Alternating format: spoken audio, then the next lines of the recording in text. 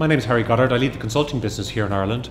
I think I'm probably one of the luckiest people in the world in that I really love what I do. Because I fundamentally believe in order to be successful in your career and what you do, you've got to really love it. So our business has got three service areas, which are strategy and operations, technology and human capital. In the technology business, we have a number of service lines. The one that we're probably best known for is our technology strategy and advisory service line. The second area is analytics and information management. The third part of our business is SAP.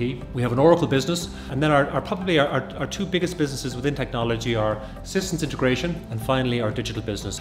We are a people business, and all of our people are motivated to support people on their team to be successful on a personal and professional basis. The sorts of people that we're looking for, very often, and I would say the majority of people in here actually come from a software engineering background. What's really important for us isn't just their engineering skills, but it's also the communication skills, their ability to be able to work with others, to adapt their style. And I suppose having that sort of self-awareness in addition to their engineering skills is really important for us. I think when we're considering people at interview stage, the first thing for us is really to confirm that they've got the technical skills and capability.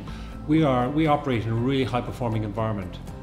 We are really selective in the people that we hire, and we're looking for the best that we can in the marketplace. Use your network, try to meet people within the organisation in advance, do your homework, find out as much as you can about us, and come prepared.